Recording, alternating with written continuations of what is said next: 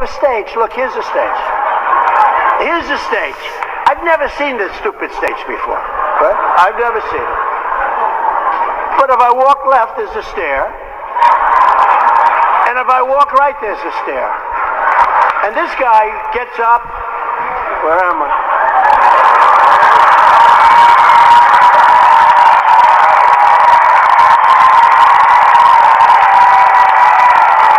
Where the hell am I?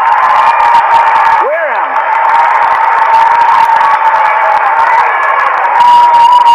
Nah, he's terrible. Terrible.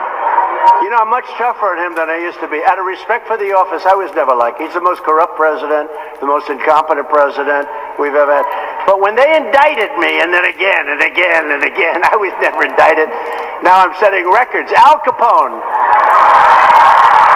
was not indicted so much. Alphonse Capone. If you looked at Al Capone in the wrong way, he'd kill you. He was not indicted like me. I was never indicted. I didn't know. When they taught me at the Wharton School of Finance, they didn't talk about indictment. It's a disgrace what's happening. They've weaponized elections. They've done everything. I mean, these are very bad people. But I used to talk relatively nicely about them. I wouldn't go out of my way. I wouldn't say the things I say now. Now I'm just all in because these people are bad and they're dangerous and we have to stop them. I wouldn't say what I say now.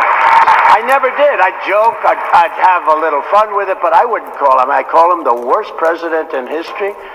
I call him the most corrupt president in history, and I call him the most incompetent president. Other than that, he's doing a fabulous job, I think.